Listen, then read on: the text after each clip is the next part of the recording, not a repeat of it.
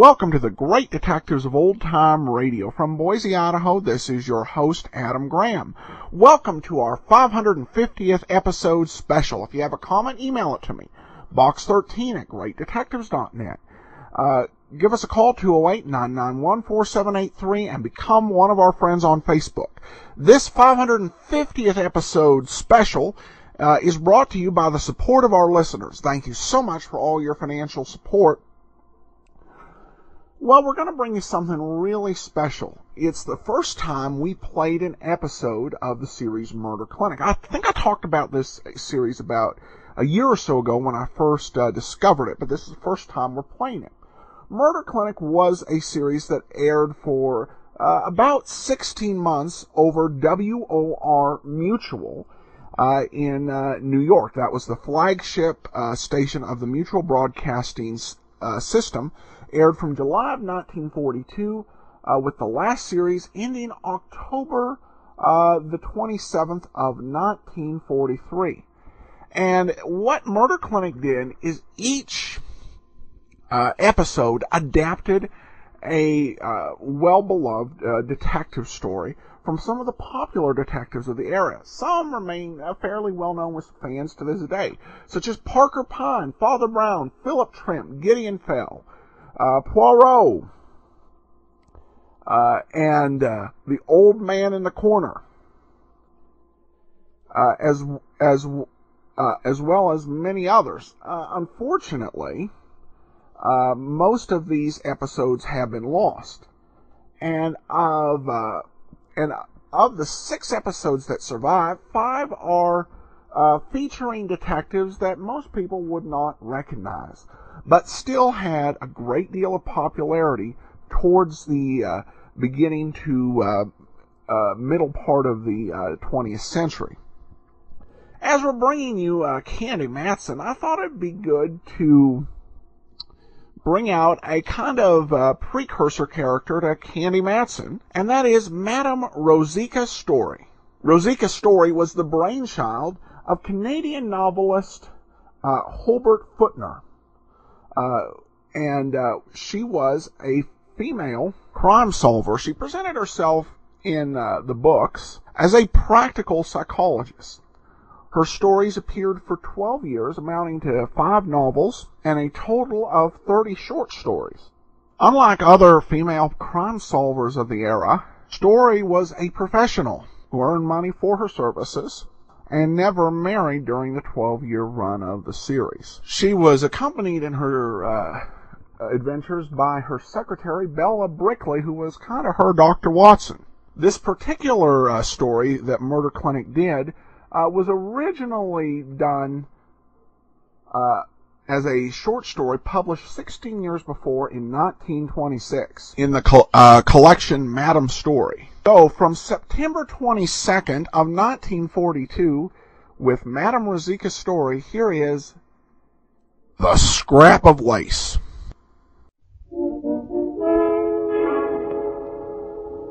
Murder Clinic, stories of the world's great detectives. Men against murder.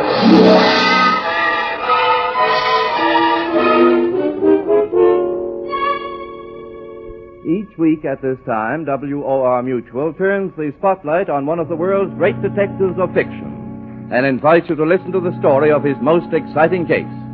Tonight, Madame Rosika Storey in The Scrap of Lace.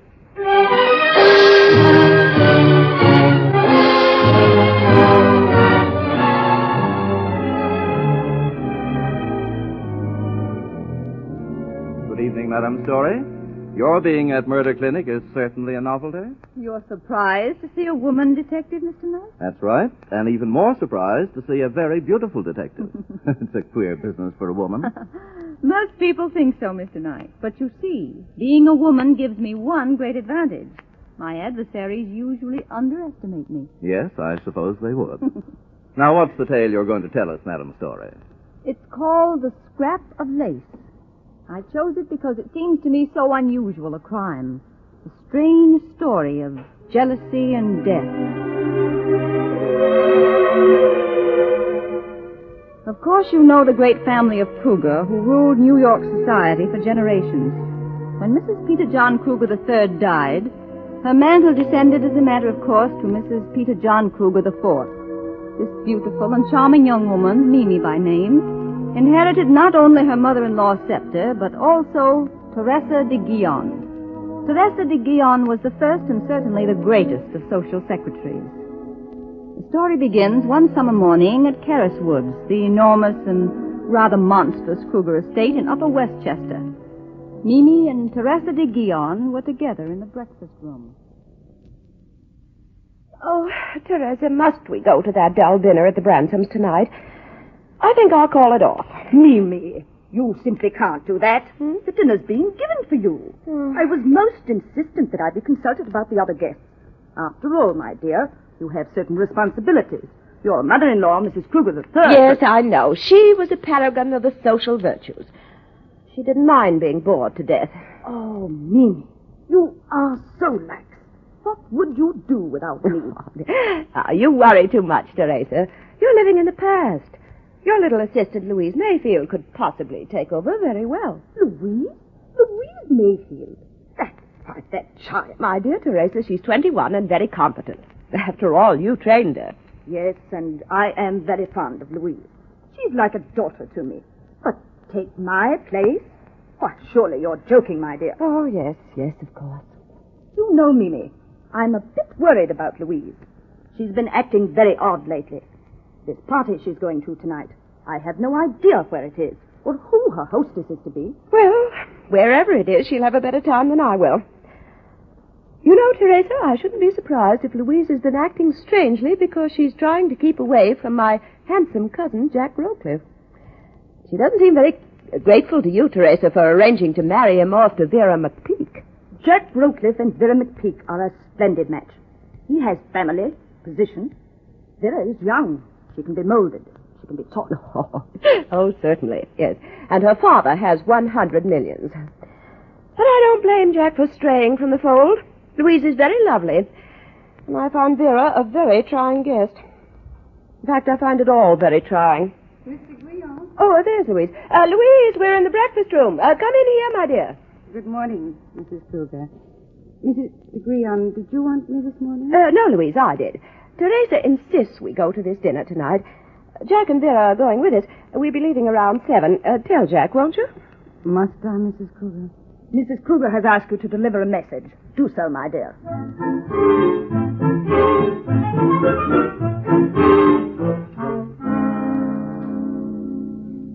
Jack, I came only to tell you about the dinner. Oh, Louise. Please, must we go through all this again? Why don't you leave me alone? Because I'm mad about you, Louise. Can't you understand? I'm in love with you. I want you to marry me. You marry and support a wife? Don't be silly, Jack. It does sound silly, doesn't it? But I'm changed, I tell you. You changed me, Louise. I love you. There's nothing I wouldn't do for you. And what about Vera McPeak? Oh. No, Jack. I'm afraid you've been bought, paid for, and delivered. Vera won't let you go so easily. I'll tell her tonight that I'm through, Louise. I'll meet her at the dinner and tell her, and then I'll come back here to you. Come back if you like, Jack. Good. I'll be back at about... But I won't be here.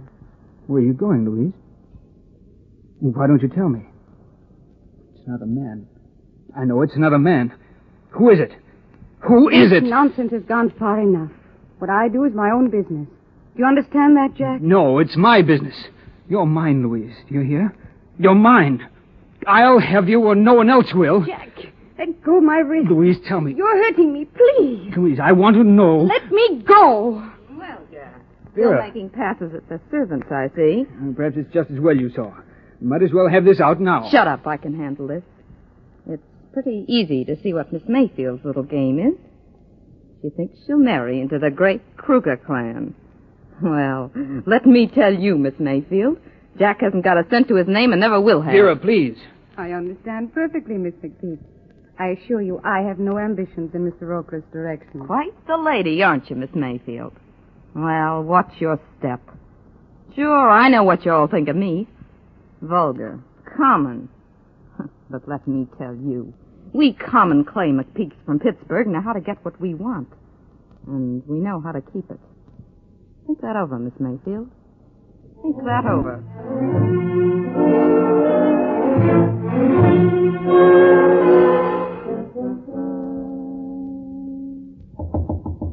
Yes, come in. Mademoiselle, Miss Louise.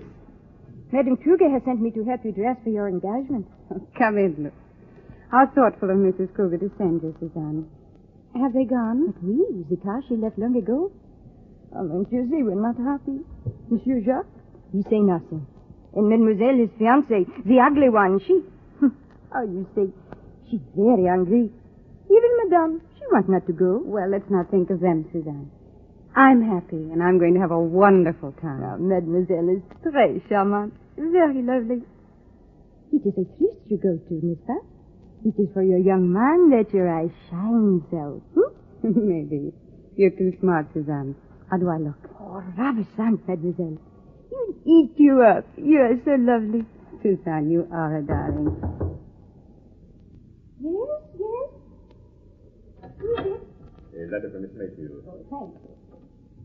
It is a letter for you, Mademoiselle. For me? That's a thick one, isn't it? Oh, how lovely. What an exquisite handkerchief. Why, who could have sent it to me? Madame Kruger must have sent it. It is one of the 6 she bought in Paris. It is perfect, Mademoiselle, for your costume, n'est-ce pas? Oh, it's lovely. What a darling Mrs. Kruger is. Oui, she is most generous. Shall I put the scent, the perfume, on it, Mademoiselle? No, thank you. I'll do it myself, Suzanne. Oh, just put that bottle of gardenia perfume on my dressing table, please. Oui, Mademoiselle. Now you can go, Suzanne. I won't need you anymore. Merci, Mademoiselle. Au revoir, Mademoiselle. Good night, Suzanne, and thank you. Oh, it's so lovely. One more time.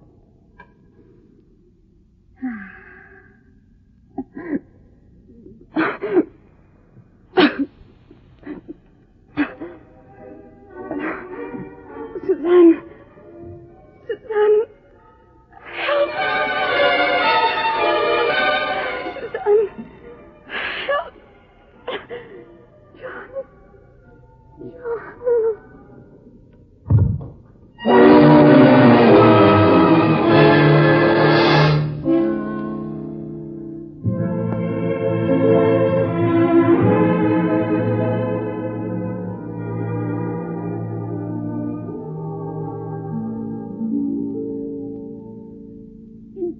My years of experience, Mimi, I have never had to cope with anything so sordid. Teresa, how can you think of appearances with Louise, that beautiful child, lying in there dead? But I must think of them. After all, Dr. Plummer refuses to sign a death certificate. That old fossil with his hints of foul play. Well, maybe he's right, Vera. What do Maybe you mean, Jack? What do you know of Louise Mayfield's death? Well, Stop wrangling, you two. Dr. Plummer was kind enough to give us 36 hours. He's risking a great deal going as far as that. Oh, why doesn't Madam Storey get here? Are you sure you acted wisely in calling her in, Mimi? Well, it was either she or the police. You said she had a reputation for discretion. Come in. Yes? Madam Rosika Storey and Miss Bella Britley. Thank heaven you're here, Madam Storey. This is a terrible situation. Terrible. Oh, but let me introduce you. I am Teresa de Guillaume. This is Mrs. Peter John Kruger III. How do you do? Miss McPeak. Hello. Miss McPeak. Mr. Roper. How do you do, How do you Mr. do? Roper? It was good of you to come so quickly, Madam Storey. This unfortunate accident is likely to create a distressing scandal for Mrs. Kruger. Accident, Mr. Guillaume? From what you told me over the phone, I gathered Louise Mayfield had been murdered. Nonsense. We don't know that, Madam Storey.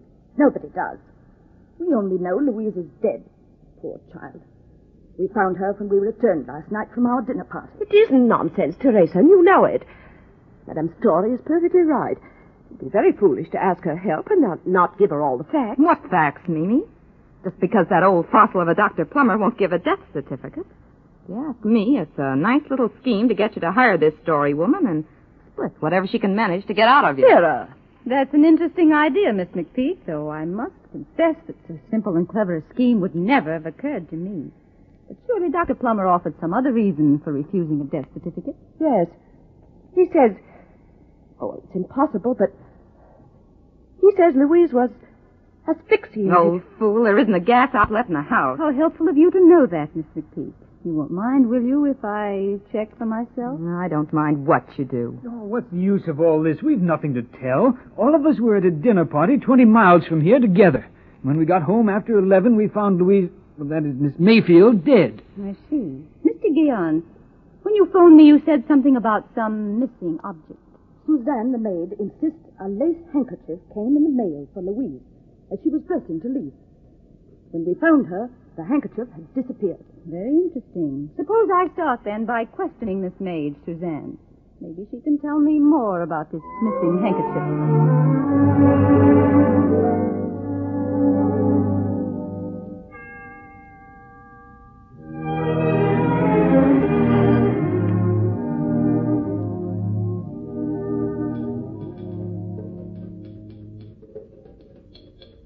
Good morning, Bella. Good morning, Madam Storey. Typing last night's notes, I see. Yes. Say, you look worried. What is it? Oh, how can one look out at that peaceful garden and realize that in this house there's someone carrying the mark of Cain on their soul? And you believe Louise Mayfield's death was not a natural one? That she was murdered? No doubt of it. Bella, that girl was asphyxiated. Oh, how horrible. So young and so full of life. And it's our job to find out who killed her.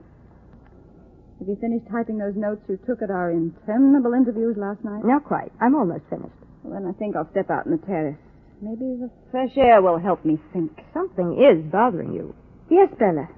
What happened to that lace handkerchief Louise Mayfield received in the mail? I'm sure that was the thing that killed her. I must find it. Do call me when you're through with those notes, please.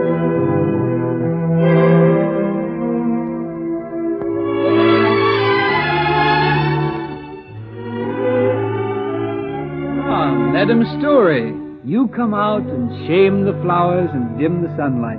You always make such pretty speeches, even so early in the morning, Mr. Rowcliffe. Oh, beautiful lady, you remember my name. Yours would be a difficult name to forget, Mr. Rowcliffe. Thanks to the Rotary Review and the Picture Magazine. Oh, that. You know, I had no hope of ever meeting you. I can't aspire to your circle. Much too clever. It all depends. I should say that you were quite clever enough for your own purposes, Mr. Rowcliffe. I'm just a lightweight. I wonder. I see you're standing out under her window. That is Miss Mayfield's room up there, isn't it? Yes, but that was her room. Ivy-clad walls, old English ivy. Sturdy and strong, too. I wonder why the vines are so torn and broken. Oh, are they? I hadn't noticed. You loved Louise Mayfield very much, didn't you? Yes. I loved her more than anything in life. And she? Oh, why should she care for me? What am I? Nothing but a wastrel. She was in love with someone else. I know it. I could tell. But if I'd known who it was, Why didn't you tell me, Mr. Rowcliffe? You'd left your dinner party and came back here last night. How did you know that I did? I didn't. You've just told me. Thank you. Hey, you see, I told you you're too clever for me. What time was it when you got here? Well, I don't know. It was about 9:30, I think. I see. You came around back here in the garden. You saw a light in her window, called her, got no answer. And you climbed that ivy up to her window, didn't you? Well, who saw me? Nobody, as far as I know. That broken ivy tells its own story, but not all of it. Tell me, what did you do when you got up there? I suppose you're thinking that I killed her. I wouldn't blame you if you did. I don't care much if you do. I've got nothing more. Please, Mr. Rowcliffe. I'm sorry. Well, I went in and found her lying there on the floor, dead. And like the coward I am, I got scared. How could I explain my being there? So I climbed down again the way I went up and drove back to Quaker Ridge. I suppose you don't believe me. Suppose I say I reserve judgment. Now, will you give me the handkerchief that you took from Louise Mayfield's hand? How did you know that? It's obvious. I suppose that you took it as a remembrance of her. Yes, I did. It was the last thing she'd touched. Here it is. Madam Storey, could you come into the office a moment? We'll continue this talk later, Mr. Rowcliffe. Will you excuse me now, please? So this letter was pushed under the door. Did you open it, Bella? No, I saw it was addressed to Louise Mayfield, so I called you. I see. It's postmarked Briarcliff.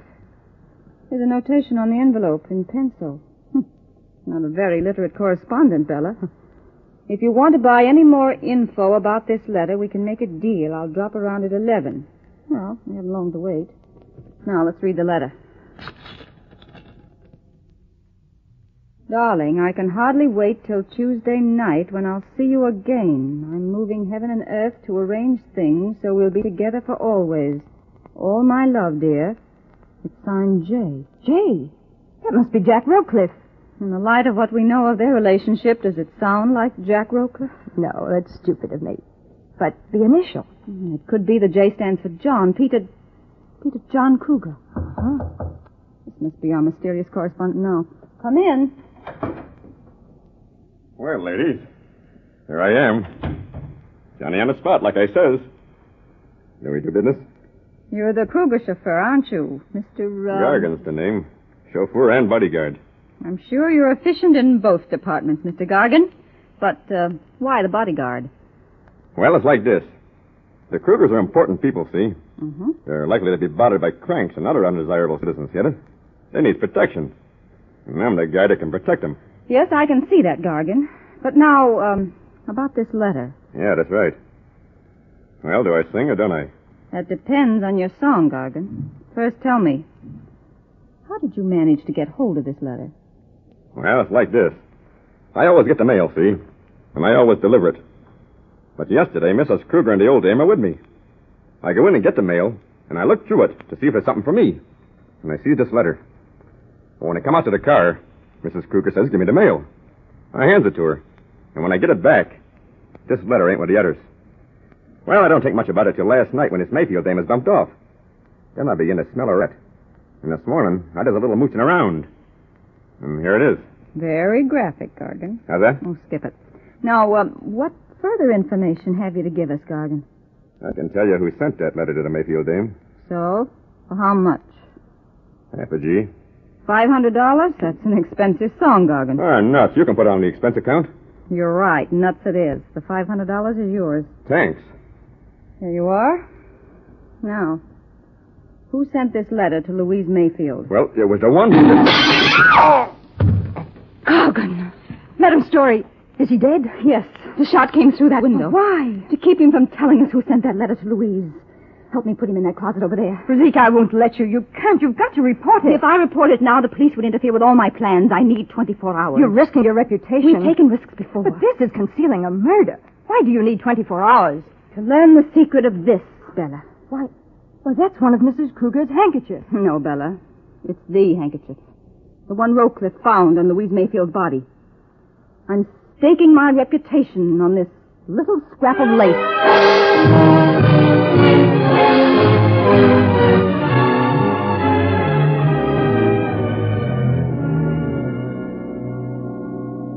Madam Storey, Potter is back. Oh, that's good, Bella. Did he bring back the handkerchief from the laboratory report? Yes, here they are. Just as I thought. Oh, what a horrible use for such a lovely thing. This handkerchief was the murder weapon, Bella. But how could it have been? Because our murderer knew that Louise Mayfield used gardenia toilet water. But can we find out who sent it? I rather think we can. Bella, get those 4 lace handkerchiefs that Suzanne got for me from Mrs. Kruger. What are you going to do now? Now, my dear Bella, I'm going out to present a noose to a murderer.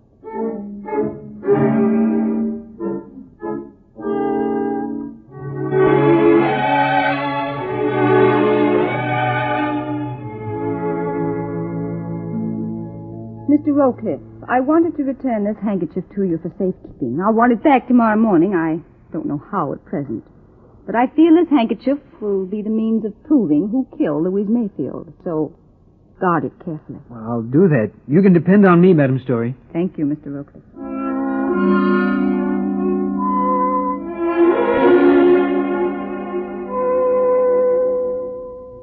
Miss McPeak, the greatest proof that I'm not against you is that I'm going to ask you to keep this handkerchief for me. The most important piece of evidence I have. I have no assurance the murderer would not kill me to get it back. But it would never be supposed that I'd given it to you to guard. Will you keep it for me until tomorrow morning? No, don't worry. I'll keep it safe. Thank you, Miss McPeak.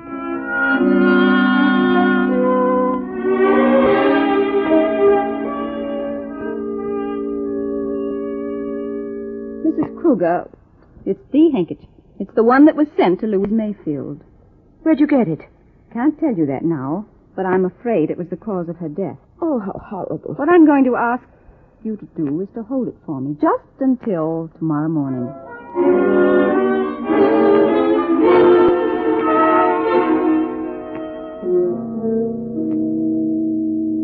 But, Mr. Guion, you can help.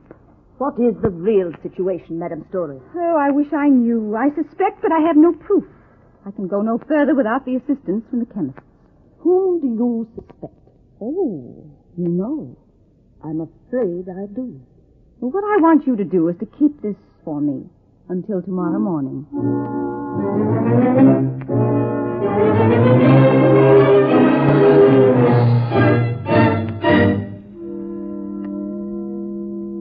Mrs. Kruger, I've asked you, Mr. Guion, Miss McPeak, and Mr. Rowcliffe to meet me here this morning in order that we may determine who murdered Louise Mayfield. What do you mean?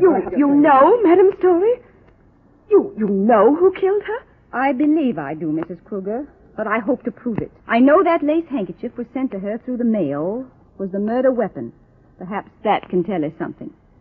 May I have the handkerchief, please? Why, certainly. Sure, my Oh, dear. here you are. Why, I thought I don't understand. I say, what is this? So, A trick. that's right, Miss McPeak, a trick. But one only a guilty person need fear. But really, Madam Storey, I don't understand. Yes, Madam Storey. Please take the handkerchiefs one at a time. Mark each in pencil with the initials of the person from whom you receive it. May I have the handkerchiefs? Yes. One at a time. Well, all right. Now, Bella, spread them out on your desk with the initials turned face down. As you probably surmise, none of you had the original handkerchief. That has never left my possession. Here it is. But I don't understand. This handkerchief in my hand is impregnated with a deadly poison. When moistened with alcohol, it releases a lethal gas, which is instantly fatal. May I remind you that perfume is 90% alcohol, and a young girl about to go out on a romantic tryst would inevitably moisten it with perfume. How horrible. Yes, Mr. Guion, I agree with you. But surely you don't suspect any of us. Why not, Miss McPeak? I've found that a murderer is usually actuated by fear. Fear of what the victim might do to them. All of you faced that fear as far as Louise Mayfield was concerned. But one of you feared so deeply that you dared risk murder to protect what you had. You feared loss of position, prestige, supplanting by a younger, more attractive girl, loss of all that had made life worth living. That one person alone knew what the fatal handkerchief contained. I gave each one of you what you thought was that handkerchief. I was curious to see what disposition you would make of the evidence. Bella. Yes? Please examine those 4 handkerchiefs carefully. And when you've done that, tell me if any of them are changed since they left our hands last evening. Yes, this one has been washed. Washed? Well, I don't understand. Read the initials on it. T-D-E-G. Teresa. Teresa! Keep away from me. Keep away from me, I say. Keep away from me. I'll shoot. Why you shoot? Cat. She shot herself. Oh, it's all my fault. Poor Teresa. Poor thing. She was old. She couldn't stand it. She just couldn't stand it. No, Mrs. Kruger. It wasn't your fault. It was better so. The end of a passing world. Exit an era.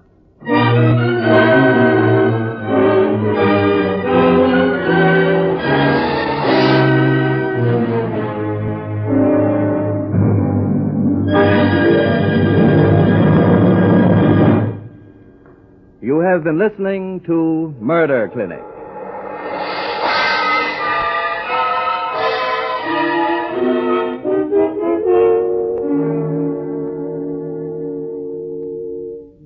Murder Clinic, the WOR Mutual Series, which brings you each week one exciting case, one member from the select band of the world's great detectives. Next week, Murder Clinic will bring you Sir Henry Merivale, known to his host of admirers as H.M. in Death in the Dressing Room. This famous detective finds a brilliantly clever pickpocket and discovers an even more clever murderer.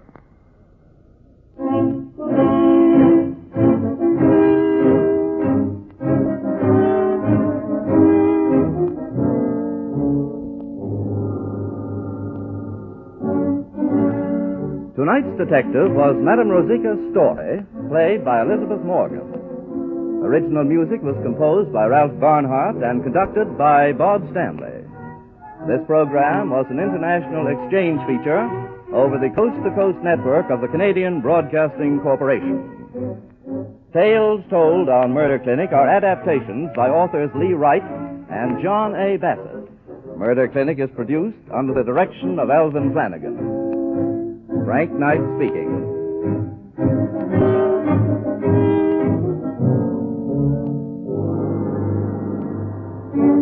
This is the Mutual Broadcasting System.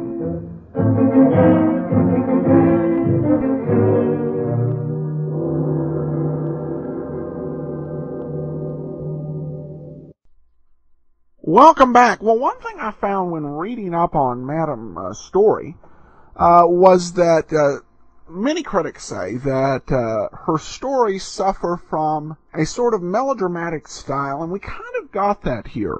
And the beginning parts had some similarities to some other programs that have fallen out of style with many critics, including Mr. Keen, Tracer of Lost Persons, and the stories of the Hummers, their various mystery franchises.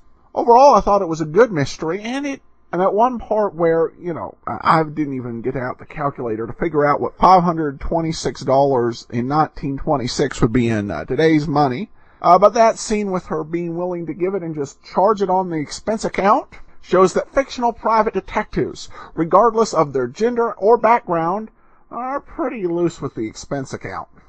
Madam Storey was definitely a somewhat unique character for the era. There were some other female detectives, such as Marple, and then there was Lady Molly of Scotland Yard, who was created by Baroness Orksey, best known for the Scarlet Pimpernel. But unlike Lady Molly, whose only reason for being a crime solver is to save her fiancé from a false charge, Storey was a true crime-solving professional. So a very unique character, and I hope you enjoyed it, and I hope you'll enjoy our next installments of Murder Clinic, which we'll be doing as we get into the Poirot radio series later on this year. In the meanwhile, send your comments to box13@greatdetectives.net. Give us a call, 208-991-4783, and become one of our friends on Facebook. Facebook.com/radiodetectives. But from Boise, Idaho, this is your host, Adam Graham, signing off.